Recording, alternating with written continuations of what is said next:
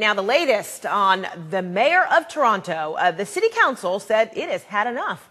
Members voted to strip Mayor Rob Ford of some of his key powers, an unprecedented move in that city.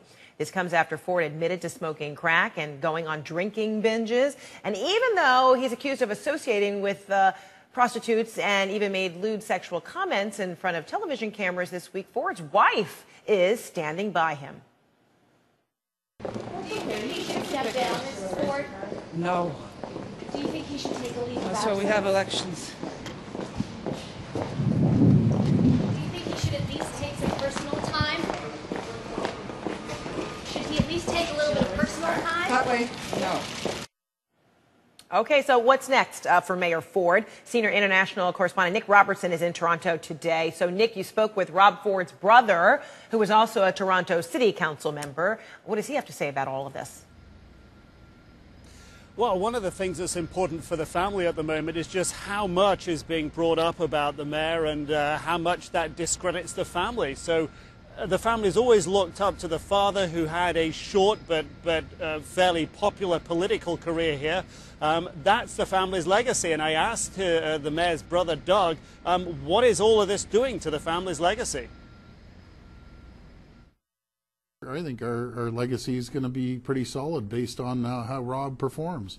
You're going to look at a family that doesn't need to be doing this, that has actually sacrificed massive amounts of time, money, their business, to serve the people. Are you worried about his health with all this additional stress? Not just the public, not just the councillors, but the family's name riding here too. Yeah, well, I'm confident that the people that actually know us understand what we've done for our community. This is your brother's health. That's right. The priority obviously is health.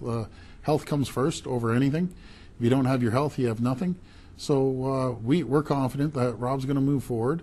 And only time will tell. If I sit here and tell you 100% Rob Ford is going to be perfect, I can't tell you that. And that's a very telling comment coming from his brother Doug, who has advised the mayor to step back, that he's not sure at this stage if the mayor will be able to pull through. There seems to be a lot of concern in that family about Mayor Rob Ford right now. Huh. And then, Nick, looking ahead to Monday, are there more special council sessions planned?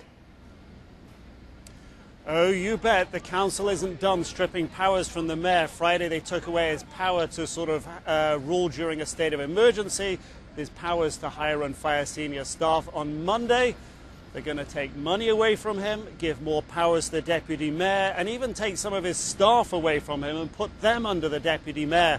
Is not going to be left with much more than a vote at the moment here, Fred.